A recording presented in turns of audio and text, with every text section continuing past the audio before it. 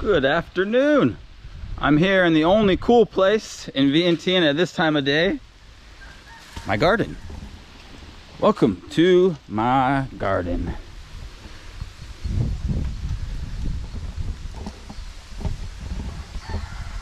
You might hear the sprinklers in the background, but I didn't think it's too bad. So let's get on with it. In this video, I'm gonna tell you a little bit about the do's and don'ts while you're here in Laos, just to help your trip or your stay here to be that much better. Before I jump into the first area, remember guys, don't stress. Nobody's going to be offended if you do something taboo on accident here. These are Lao people, and they're going to be thrilled when you get something right.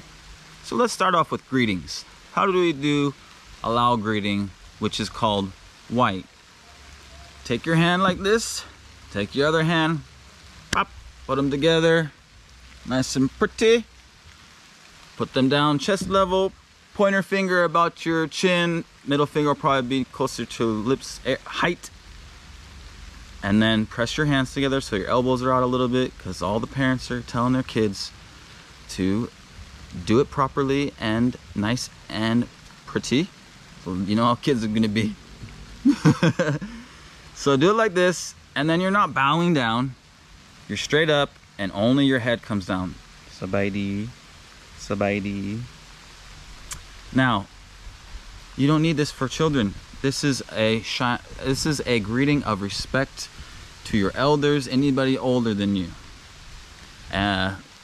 Monks as well, but it's going to be higher up for monks. There's different levels for different people, but in general, that height, bam, just your neck, elbows out, nice and pretty. There you go. That's the first area. People aren't touchy-feely, so say hello, sabaidi, and it's respectful. Remember that, please, because I hear a lot of foreigners out here that you'll be like, hey, shouting at people, sabaidi. No, there's another way to call people. They don't use that greeting as a way to shout for people to come and say hello like that. No. So let's go on to the second part, because this one seems to have some confusion out there. The feet are considered the lowest part of the body. As such, what do you think they feel about it? How do you think they feel about it? It's dirty. It's not to be used for anything. Okay, you're walking outside, your feet are dirty, and you don't use your feet for anything. And what I mean by that is, you're not using your feet to open a door, you're not using your feet to point at things, you're not using your feet to move things of any sort. Yeah, I had a friend, sweetest girl, lovely Swedish girl, doing some work at National University of Laos for her master's. Probably the second time I met her, she was so happy. She wanted to share something with me and the rest of us. And the next thing she did was lift up her foot and show us a tattoo. Now what do you think, after I just explained that the feet are the lowest part of the body and are considered dirty, how do you think people feel about a tattoo on your foot? I couldn't even speak because she's such a lovely person. I didn't have the heart to tell her. I wanted to be happy for her and excited, but I just tried to smile and keep it moving because I couldn't break her heart. It's especially, you're gonna put like Lao on your foot, or like even worse, if you were to put some like sacred Buddhist type of thing on your foot. I don't think a tattoo artist would put it there in the first place, but tattoos on the foot, not a good idea. Don't do it. Next topic. Along the lines of the feet being the lowest part of the body, what do you think the head is considered as? Well, the head is the highest part of the body. So as such, it is clean, it is not to be touched, it is to be respected as well. So with children, you see a lot of foreigners, a lot of Westerners, hey buddy, and rubbing kids' heads and whatnot. That is a no-go. If you don't know the children, you aren't touching them. It's not that friendly, touchy-feely culture like in other cultures. Once you know the kids, yeah, of course, but even then you would touch the kids on the shoulder, the back, not rubbing heads. The next area, let's go with, I even got a list here, guys, because this is take like 50 friggin' thousand at this point. I realize that it is very difficult for me to sit here and get things right, but when I'm on the move, things just come out smoothly. So you guys get to watch the growing pains here. The next area after head and feet, well, let's go back to head real quick.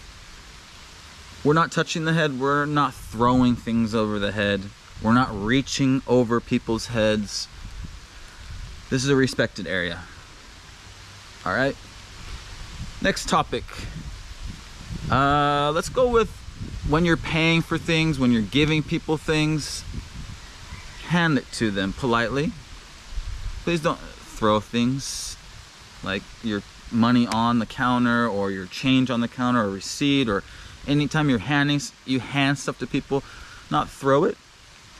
I know a lot of these things would be common sense, and I mean along the lines of what your parents taught you when you were a child, but just to make sure, hand things, don't throw, be gentle, be polite when you're giving things to people. Next topic, with this is kind of along the same lines as the feet. One thing you need to understand is that we're not going to walk over people, in between people talking. If you really need to pass people that are talking, you can say "ขอทางแน่" "ขอทางแน่." It's just, you know, excuse me, you're asking for a path to get through, and people will adjust out of the way so they can continue the conversation. Rarely would I say it would be okay for you to cut between two people talking. It's just not considered polite here. And if you must do it because they cannot move, when you've said excuse me, maybe you said "ขอทางแน่" and they've separated this way instead of moving to the side so you can move, and you have to go between them, what do? We lower our head lower to go past them, in between them. And that is just kind of another actually general thing you should do when you're around anybody older than you. It's just a little bit of a sign of respect to lower yourself a bit lower than the person older than you. So even if I'm walking and there's not two people talking, but like I have to walk right in front of like an elderly person, or even like somebody my parents' age, or somebody that's older than me, if it's close enough to them where I'm like, this is weird, I try to walk a little lower and to be like, you know, excuse me.